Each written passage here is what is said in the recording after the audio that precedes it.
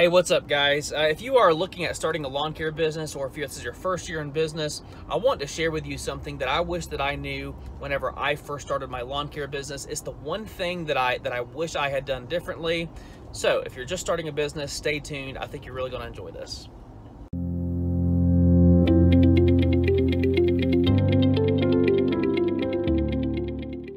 Okay, now though we've made a lot of good decisions here at Florida Turf Pros, one of the things that I wish I had done differently in the beginning was just embraced being small. Like truly been comfortable and okay with being small and not being the biggest, baddest company around, okay? Whenever I first got going, man, like I had this insecurity that like we did not have a big market share, that we didn't have employees, that we did not have all this new, nice, fancy equipment. And my mindset was like, you know, who am I, this little peon, to try and come and break into our market against all these competitors? You know, I'm just another guy pulling a truck and a trailer. That was my mindset, but I quickly learned something, and I wish I had just learned it even faster, but it's this.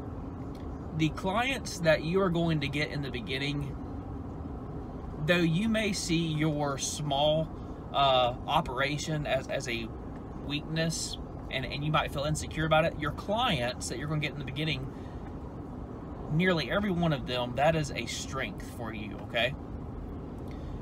Meaning that what a client wants is they want you to be accessible to them. They want to be able to call and know that they can get a hold of somebody. They want a relationship with somebody that's honest. And more than anything, they want somebody that is authentic. Authentic. I remember when I used to send out estimates, I used to use the word we a lot. Like there was no we. Like we, as in the company, no, we was me. And it was I. I should have been using the word I. I will show up at your property and do this.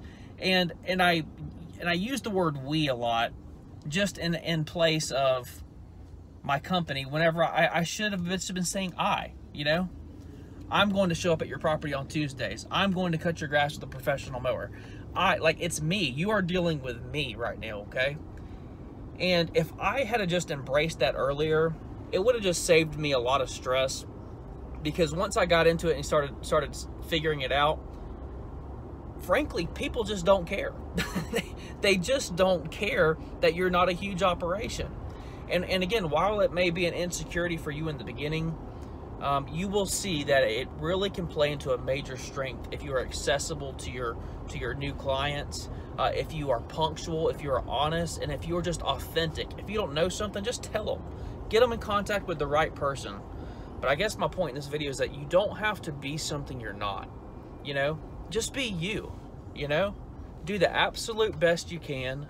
And I know it sounds cliche, but if you will just do that, do the best that you can and be authentic, you will succeed in this industry. I'm telling you, where people mess up in this industry is when they don't do what they say they're going to do, and they're not organized. That's really what it comes down to. If you can just stay organized, stay consistent, and be authentic, you are really in a great industry, and you're going to succeed.